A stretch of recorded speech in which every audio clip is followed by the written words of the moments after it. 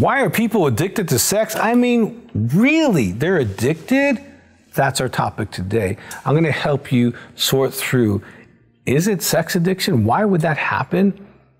Well, if you haven't subscribed, you know we have a lot of stuff on this topic for sure. I'm the president of the American Association for Sex Addiction Therapy, so I'm the most qualified person to answer this question. Put your question in the box. If you haven't subscribed, you know how to click that button and you'll get notified on things that we do. You know, why is someone sex addicted? Now, just heart to heart, I'm going to tell you, I have sat across my chair for the last almost 40 years and I've answered this question. A man or woman comes into my office, they've been crying out to God, they've been crying in their closet, they've been telling themselves they're going to stop, they can't stop, they don't stop, they do it again, they lost their marriage, they lost their job. And like, Dr. Weiss, like, why am I doing this? Like, what is driving this? Why can't I stop? I want to stop. Okay, whether they're a pastor or a priest or a medicine man or, you know, just a regular blue collar guy, it's like, hey, I just like to stop this. Why am I addicted? Well, I'm going to give you 6 solid reasons as to why you're addicted. And you might have any of these. And you want to get help based on what you got. The number one reason, and these aren't in any order, the first reason is neurological addiction. This neurological addiction is real.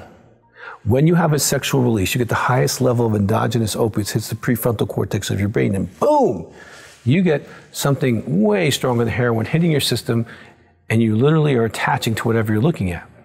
Well, if you're 12, 13, 14 years old, you're probably looking at pornography, and you attach to pornography. You attach to object relationship sex, and you have this thousands of times, sometimes before your first sexual encounter. And even when you're having sex with a real person, you go to fantasy world because you're attached to another object, not a person. And so you're disconnected during sex, and you get addicted. Your sexual template is hijacked to object sex. Okay, that's one reason. The second reason is our psychological reasons. These can be you were neglected as a kid, you didn't get a lot of affection, you were neglected, you were physically abused, you were had some kind of trauma go on in your life. You know, those kind of that kind of deprivation led you to look for another world that would love you, that would want you, that would care for you, that would be there for you, available whenever you want it. And so you found the fantasy world and you connected that to pornography and masturbation and those chemicals attached in that way, and you were meeting a psychological need to be wanted, powerful, strong, beautiful, handsome, courageous, whatever it was, dominating, whatever that was that you were meeting in your soul, you got met in that way, and it became addictive chemically in that process. Number 3, sexual abuse. Most, by far, 80+% of sex addicts, male or female, have experienced sexual trauma. Now, not everyone who experienced sexual trauma is going to be a sex addict, but 80+% of the sex addicts are going to be someone who experienced sexual trauma. Now, this person can be in a situation where they're actually repeating the trauma, either as the victim or the perpetrator, and they're addicted to that particular type of person or that kind of experience.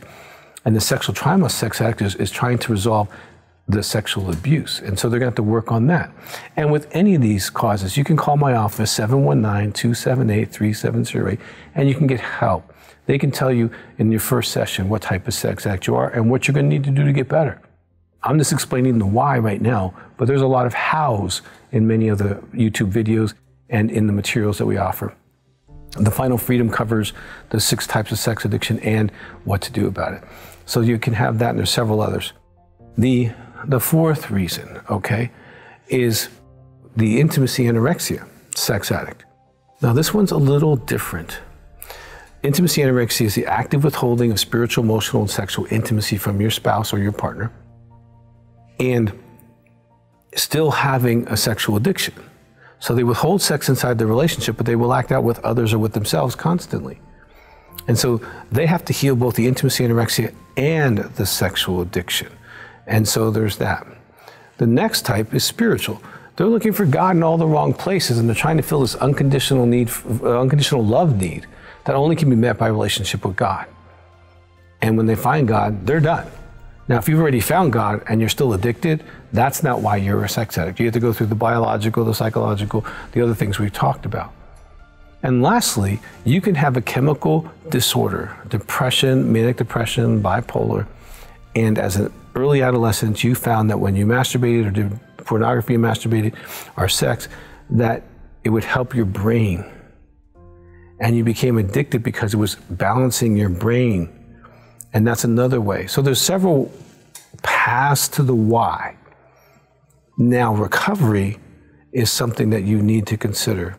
If you are a partner of a sex addict, I would definitely go to partnerbetrayaltrauma.org, because our research shows that you've been significantly impacted. PTSD, depression, self-esteem, sexual self-esteem. You're not yourself. Get help. Okay, you can call my office. We have a lot of people who are qualified to help you. And this is important, that you get intelligent help.